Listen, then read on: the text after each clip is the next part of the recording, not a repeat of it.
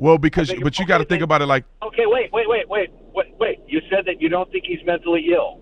So then. No, I said that he wouldn't have. Nobody would have. Excuse me.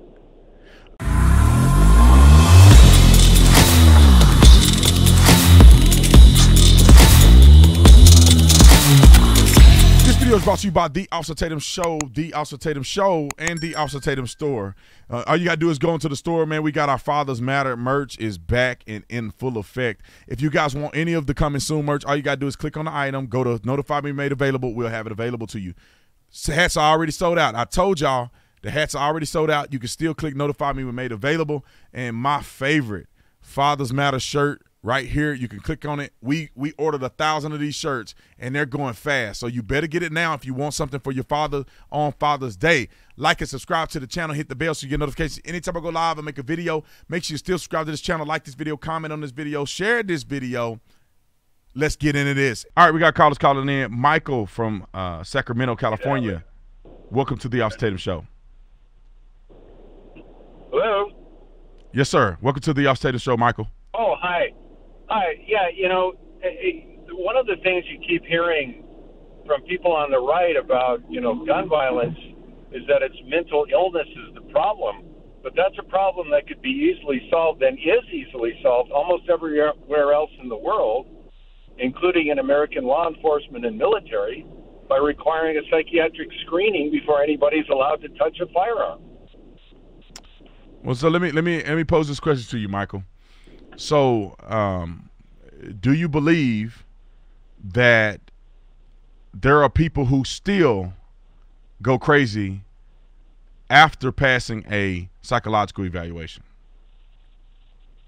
Well, I imagine that's true, yes. So do you think that that's a proper measure? Because we all know that probably 99.9% of people that buy guns are not struggling with mental illness and will never do anything inappropriate with a gun. I guess another question would be, do you think? How do we know that? How do we know that? Because when we look at the shootings, like you look at how many guns are circulating in the United States of America, you look at the amount of shooting deaths in the United States of America, and you can argue that the overwhelming majority of people who own guns are not killing people. Well, that's not really the way to look at statistics, because the overwhelming amount of crime that's committed with guns is obviously committed with guns that are obtained by people who shouldn't have them. So that's sort of like. But they may not all be mentally ill, though, right? They may not. Well, no, excuse me. All right. Let's not get hung up on a statistical analysis. Let's just look at it this way. If the argument is that people who are mentally ill are causing most of the trouble in mass shootings, then the obvious and simple way to prevent that is to screen people before they get guns. Yeah, Michael, I hear you, but I don't really think I don't really think that that's I don't really think that that is a good measure. I don't think it's going to work. Like the shooter in Buffalo, there's no indication that he's mentally ill. It works with the police. Well, but you got to think about it like. Okay, wait. You said that you don't think he's mentally ill. So then. No, I said that he wouldn't have. Nobody would have. Excuse me. All right, Michael, I'm done with you. I'm done with you, brother. Thank you for the call. You're not going to talk over me. It's my show. Get with the program. So what Michael is saying, that he want people to be screened for mental illness, I guess, before they buy a gun. And the reason why I say that's not going to work is because these people are not getting flagged. The shooter in Buffalo, would he have passed a mental health evaluation? Would the shooter in Uvalde would have passed a mental health evaluation? With the shooter in Tulsa, I don't even think he was crazy. He went crazy. And when you talk about policing in America, you got to think about this. What type of people are signing up for military and police? Not your average person, not the random average Joe. People who are crazy don't want to be police. People who are suffering from mental illness won't even try and attempt to become a police officer. It's because what comes with policing, what comes with service and law enforcement, and many people that may not be crazy, but they have a learning disability or different things like that, they're not going to sign up for being a police officer. Half of the country is too scared to be police officers. They're cowards. I mean, I'm going to say they're cowards. I mean, it ain't for everybody. But there are people who are not brave enough to become a police officer. So your spectrum of influence is very tight when you talk about specialized fields. When you talk about a random person going to buy a gun, That's not a special unit. That's not a special profession. There's no obligation. There's no life and death circumstances that you have to put yourself in that many people are afraid to endeavor. So when you're talking about mental illness, I get people may want to say do a mental screening, but who's to say that that's going to stop a person who then goes crazy after they've passed the background check? So anyway, I got 1 minute. David from San Antonio, welcome to the Officer Tatum Show.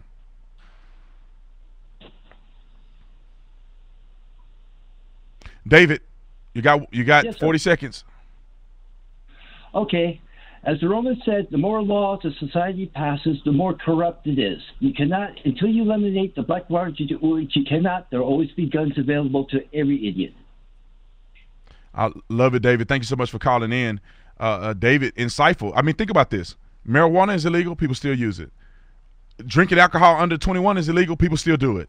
Murder is illegal. People still murder people. Police officers still cutting up. They out there acting up too. And they got to pass a background test and a screening. Back into this conversation about background checks. A guy named Michael called in, and I had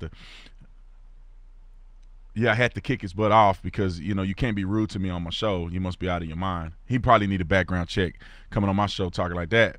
But one of the things I want to bring home, and then I'm going to get some callers in, is that a background check, you have to put it in perspective. This is not fantasy world. This is not like you show up to get a gun and they do a background check in 20 seconds. Who's going to pay for 300 million background checks? Or how many other people? Just say 10 million people buy a gun in the next year. Who's going to pay for 10 million background checks? Now, when you do a background check, I did a background check. It was a 3-hour test, and then we had to talk to a counselor. And there's dudes on my department that one of the guys raped a prostitute.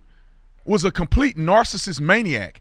How in the world, and he was in the military, how did he get past all those background checks and still did that? It's because they're not foolproof. And I'm going to make this comment. A caller just dropped off, and he made the comment to say asking somebody to take a mental evaluation to observe a God-given right is wrong. Art from San Bernardino had a comment about Michael. Art, welcome to the Officer Tatum Show. Yes, sir. Welcome to the Officer Tatum Show. Okay, how you doing? Okay, it's first time calling your show, and I listened to Michael. I don't know where he was from, and he made kind of a fool out of himself when he failed his own test, the way he was talking to you about right. an evaluation, a mental evaluation. And what I think maybe you should have brought up to him was, should we get a mental evaluation to buy a car from what happened in Washtenaw, Wisconsin? Okay, you can kill people with cars, too, not just guns. 100%. Art, thank you so much for the call. 100%. Now, should you get a mental evaluation before you drink alcohol?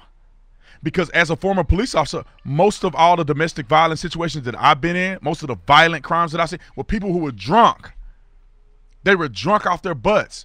So do you need a mental evaluation to get alcohol? More people, I would argue, and I got to look at the stats because I don't want to make a comment about something I don't really know for a fact, but many people die as a result of vehicle accidents because of drunk drivers. Many people die as abuse and violence because of people having too much to drink.